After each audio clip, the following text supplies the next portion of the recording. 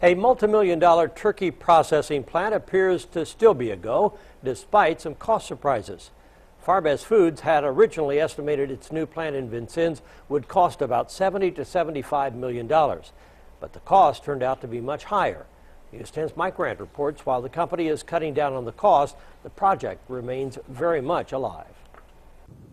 These fields in the Vincennes Industrial Park are coming closer to being the new home for a turkey processing plant planned by Farbest Foods.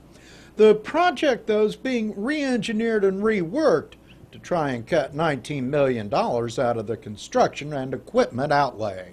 Some of the equipment that was originally designed in the plant would not be demanded until a second shift operation were added, so there may be some equipment that won't be into the plan initially. Officials say that what Farbest is doing is just trying to make certain that their project falls in that $70 to $75 million price range. It's already been set. I don't think it's going to mean anything less in terms of anything relative to the project that's significant on the front end. The project still is a good project. It's the same project we looked at. It's just a matter of containing cost. The project may be facing some adjustments, but no one thinks those changes are going to stop it from coming here. The project's moving forward pretty nicely. We still anticipate breaking ground in May, and all systems are go.